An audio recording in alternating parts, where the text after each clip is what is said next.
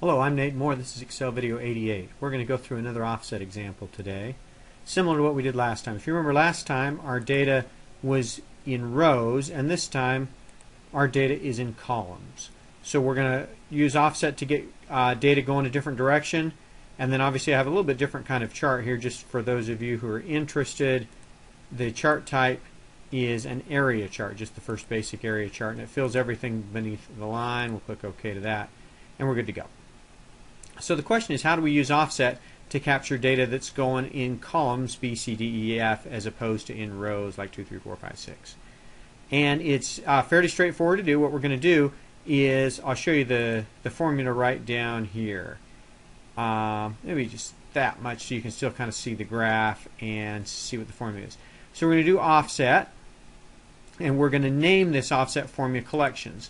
So if you come up here and we go to formulas and name manager, here's collections right there, and here's the same offset formula that we're going to analyze here.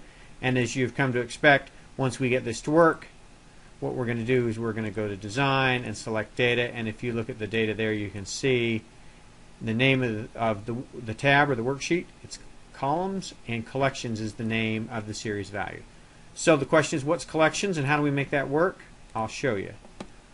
Let's scroll down and get this detail here. The name is collections. Remember, there's 5 things we're looking for. We're looking for the reference, the rows and columns, the height, and the width. Well, the reference is columns B2. We're going to start the data for the chart right here at B2, and that's our reference, that's our anchor, and we don't need to move anything up or down, left or right from B2. We've set it up right where we want it, so rows and columns are both going to be 0. The next one, height, is 0 because I only want it to be 1 row high. My data is going this way, so it's only 1 row high. And then what I need to do is figure out how many columns I need to include. Over here, here's the other trick that you need to see in Excel Video 88. Remember in the last chart, what we had was we counted from the rows tab, and we went from B2 to B13. We went from here because we knew our data would never go past B13 because after December, that's the end of the year, and that's when we're going to stop this graph. Here, my data can go on to 2009, 2010, 11, 12, 13, and so we don't know how far this data is going to go. So what we're going to do is we're going to use the same count function, but we're going to do it like this. See, let's slide this out of the way. We're going to count everything in the columns worksheet. I'm in columns. And see this $2, $2. What I'm doing is saying count as many numbers, because count is going to return how many cells there are with numbers in them, in row 2. So if it'll go all the way out to here. It'll go on forever. And let's see, I can close that thing there for you. The trick is when you use count and count all these. Let's do a good one, then I'll show you the one downside to it. Let's say we dropped a little bit, 454, 332, 8. It'll easily do 2009 for me, and it'll keep updating on our way out. The challenge is, watch what happens if I delete that and if I put a number out here, the number 6.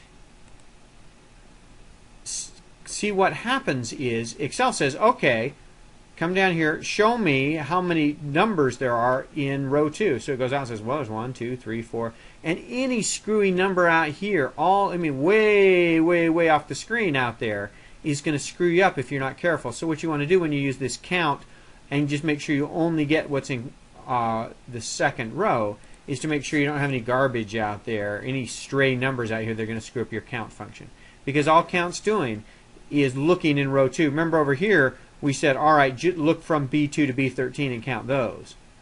Over here, we're saying, you just look and find as many in row 2 as you can, so that as we keep adding 2011, 12, 13, 14, we can just keep adding numbers along here. This time we'll let it go up. 109, 833, hit enter.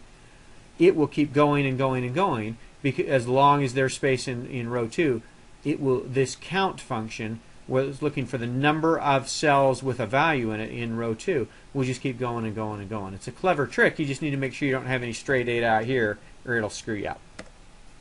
That's what I wanted to show you in Excel Video 88. We're doing the same type of thing. We're looking for the anchor point. Where's the reference? That's where my data starts, right here in B2.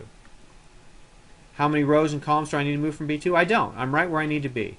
what's the height of my data, no matter how far out this goes, the height is only one cell high.